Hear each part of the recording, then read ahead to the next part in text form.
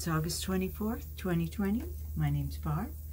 This tarot reading is for the sign of Aquarius. Let's get started. Okay, right now, everything is going well financially and in your home life. Everything is great. Action you should take.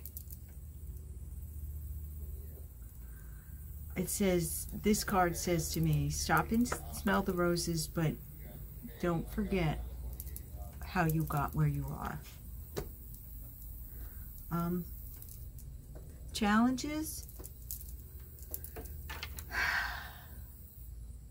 You're going to get some information that initially is going to be really good news. And you're going to be celebrating and very happy, but it's going to affect you emotionally. You're going to be kind of go in yourself and reflect on your life. And it looks like also you're going to be reflecting on your partnerships, and there may be some changes there coming.